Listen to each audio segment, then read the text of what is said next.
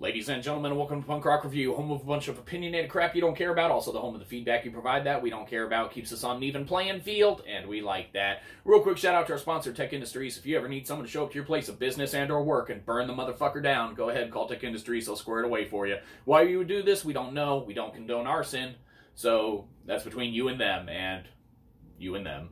Anyhow, moving straight into today. Today we're going to be talking about a group, man, that, we actually weren't aware of or anything like that. But I'll tell you what we are aware of, and that's Hopeless Records. You know, we've followed Hopeless for years, man. We've appreciated and liked a bunch of artists on there, throughout the decades. And, it's been a great mutual experience, that we've had with this record label and what they've put out and what we've come to enjoy and like and all that and appreciate from them.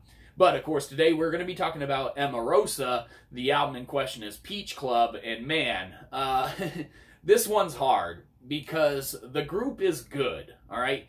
Musically, these guys can play their instruments, all right? So it's hard to do a review of this because of that aspect, and it's not hard to do a review of this because I just don't like them. So it's almost like, all these musicians got together and individually, if they were paired with any other group of artists, like any band that any of them could be in, would be good bands. But it's just the fact that they all are the ones together, that really kind of, they're all good, but they don't meld for us anyhow. Maybe we're just way far off our rocker and, we're too old to experience, rock and roll how it should be nowadays. But, for this one, it's a little disheartening for us. There's hit points in album songs on this one, where I just had to skip to the next track. It's just not what I would expect to be put out by Hopeless Records. And like I said, these guys, they know how to play their instruments. Musically, they synergize and all that, and they got some good aspects to them. So for anyone that's in the mood for some lighter kind of rock, it might be up your alley. But yeah, this one ain't for us. And to sum it up, man, how can All American Rejects be harder than these dudes? All right, now you think about that question for a while and then ask yourself, Hopeless Records, what are you doing?